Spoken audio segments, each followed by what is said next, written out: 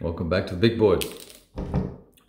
Interesting times. We have, I think we're in turn 3 here. That's only a 3-turn scenario.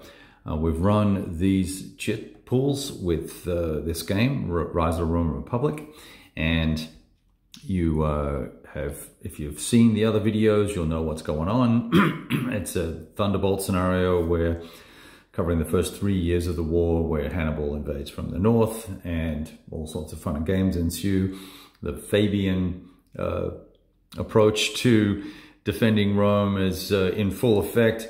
But given the short nature of the game, only being a 3-turn or 3-year game, and the significant number of chits that are involved, but you know, we're beholden to the order in which things come out, we are seeing that the Carthaginians really have a hard time of doing as well or better than historical, number one. Number two, that the Romans really cannot afford, unless they have extraordinarily good luck, to attempt to take on the Carthaginian forces, in particular if Hannibal is leading.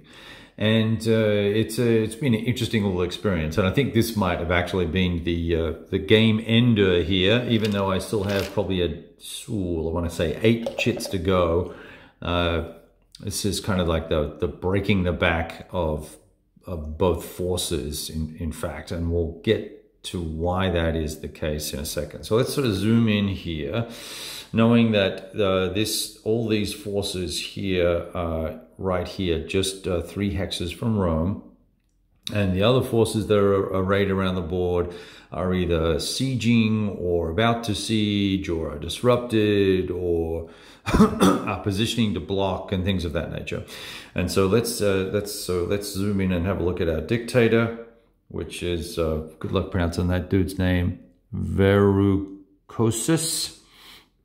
It's facing off against Hannibal, and he has 2 full consular armies, one of which has 6 Gallic or auxiliary infantry, and he's facing off against Hannibal, who is both disrupted, but he also has the Carthaginian 4th army as well, which is primarily cavalry and elite cavalry at that, and some infantry. A total, I think, of approximately, where was the numbers here? 24 infantry and 28 cav between the 2 forces here. This, of course, has 72 infantry, 76 or 77 if we include the auxiliaries that were added, and 16 cav. So a total of 110 combat factors, I think, thereabouts. Sorry, that's not correct. That's the attrition value. That's going to be 80, 90 something. 90, I'll get there, 93 factors. So when we look at all of that and we go to calculate a battle, and what I did do was first of all, I looked to see whether or not I wanted to avoid and whether that would make sense. But in order to make that decision, we really had to kind of work out what the odds might look like, just to get a feel for things, right? And there's a lot of moving parts for both sides, for the Carthaginians and for the Romans. So let's kind of goof around with this a little bit and have a look. The Romans decided that, you know, they have a dictator, they have Rome is secure, and it has a substantial amount of forces in it that will not be able to be taken this turn, even with 3 siege chits. Now, there might be a slim chance that Hannibal could use guile and force a treachery result, and it could potentially fall that way. Although I would argue that Rome should be beyond any attempts at treachery. So that's an outside chance that we may or may not look at once we get past all of this. So they decided not to avoid, and they decided to stand and fight. And the Romans went, huh, okay, that's interesting. Let's do it then. the first thing that they elected to do to get the extra column shifts or, sorry, DRMs on the combat was this guy sacrificed himself. He did a devotio, which meant that he would lead the forces into battle, and we get to take half of his campaign rating and use that as a modifier for the combat. So we took all the factors, and we ended up, I think it was a 2-to-1 combat thereabouts, and the net result of all the DRMs, given that this guy rolled very low and Hannibal rolled a 7, even though he was disrupted, and even though he did have elite leadership going on, elite cavalry, and the elephants had no effect, we ended up with a net modifier to the die roll of 6. And we rolled a 7 for the result, which brought it down to a 1. And that is not good for an attacker. That meant that the attacker would lose 15% of his forces, be forced to retreat because the result was in bold. And what would end up happening here is that these chaps would basically not even take a loss, the way things would work out, because your losses for every 3 DRM more than these guys, than your opponent, you get to reduce your losses by 5%. So they take, in essence, no losses, but they would, of course, both forces would now be disrupted. I don't think you get placed in a disorganized mode. It's something I would have to check because it just says you're disrupted, and it's not like 2 disruptions equal the disorganized or anything like that. It's a disorganization and disruption are a function of the result of the combat. So these guys, of course, would be disorganized because they lost and they had to retreat.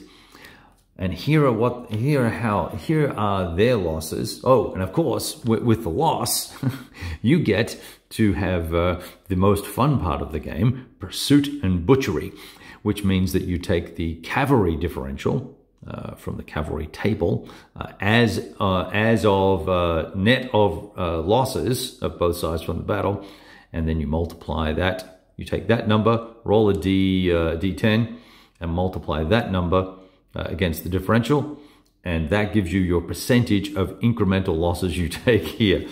And so the net was the 2 Roman armies here, the 2 consular armies, took a combined loss of 28 infantry and 6 cavalry. So if we look at the total forces, we had 77 factors, I think 78 factors, and that would then bring us down to 50 factors spread across 2 Roman legions and 6 cavalry, which is basically wiping out all of the cavalry for 1 consular army. Not that you would do that because you've got to spread the losses. And the losses that we took, knocking that down to 50, meant that each consular army is going to lose, almost half of their force, which is pretty bad. Not only that, this guy dies because he did devotio, and this force then ends up just being disorganized and is going to retreat 3 hexes. And so now it is a leaderless force, and I think we have to do something special with that. So he retreats either 2 or 3 hexes, I think. Can't retreat into Rome, so we will retreat into this, and let's call it 2 hexes, and we'll retreat to here. You can't see that, it's off map, but I'm going to put that there. These fellas will all, I think they were here. These other guys, something like that, something in that sort of format. So that is what happened. Now, what that means is, let's just see what the next chip might be. Yeah, siege attrition. So we would go through a siege exercise. We would look at all the other places that have sieges, and we would resolve that. And let's see what the next one is. The next one's Margot. That's his final one. He has nothing he can really do. And there's another siege attrition. And then the dictator comes out again. And now this is where I wouldn't know what to do. I'd have to stop the video here and have a look. But here's the net result when we look at the big picture here. We needed to capture, first of all, we needed to have major victories to reduce the number of provinces that we had to capture. This counts as a major victory, and this would be the second major victory. And I think that means, if I look at the scenario outline, that we would now only require 5 contiguous Roman provinces that began the game in Roman control. And I have up here 1, 2, 3 not contiguous. So the question would be, can we capture this town here? We would go through the siege attrition exercise with this army, with Barca. If that happened, that would give us 1, 2, 3 out of 4, 5. Oh no, 1, 2, 3, 4, 5, 6. I still would need 1 more. This guy would have to, oh no, this is controlled. So assuming this fell, that would count as another place that we would control, and that is still not contiguous. We would need to capture this area here, and that would mean that this siege here would have to be successful. 1, 2, 3, 4, 5. That would give us the 5 if that happened. So this might be well worth playing out over the next couple of turns. So I've got 2 siege attritions to go resolve, and we'll check back in a little while. Whoops, nearly knocked the camera over. Check back in a little while and see if Hannibal can do what needs to be done. But at this point, both sides are in a lot of trouble, and so I would imagine that if this was the full proposed version of the game Thunderbolt versus the scenario Thunderbolt, that both sides would be licking their chops and wondering just how they were going to exploit or recover from the current situation that they're facing. So it's very, very interesting gameplay. Lots of replay value in this scenario, just deciding which way you're going to go, how are you going to acquire military control of all these little villages to give you enough to gain control, so you can put your little control marker down that I'm using here, and how will you prevent the Romans from interfering with those control efforts? Because keep in mind, if the Romans had have chose to do something different with their dictator and left Hannibal alone, maybe they could have come up here and, I don't know, dropped off a big force in one of these towns to prevent the majority of the towns being controlled by the Carthaginians. Or they could have headed on up and spoilt the control by recapturing and sieging one of these towns. And, you know, if the dictator would have had, if he had still been alive and had not attacked, he could have moved up and sieged one of these towns and perhaps thrown the control away, taken it away from the Carthaginians, and that would have ended the game pretty much then and there. Because once you lost one of these, it's going to be very difficult for you to bring enough forces to bear, particularly with 2 consular armies. They could just retreat inside the castle or the city and, you know, eat the attrition. Who cares how many forces you lose, as long as you have enough to keep control of the city. So that's the strategy that I probably should have employed. But I thought with 2 consular armies and a sort of half-decent leader, he had that 6 campaign rating and the devotio capability, but he is E-rated versus A-rated. So that was never going to bode well, and then rolling a 1 versus a 7 didn't help. So fascinating gameplay. If you can get a copy of this game, it's going to probably cost you 50, 60, 70 bucks, but it's well worth getting. There's a lot of interesting scenarios here.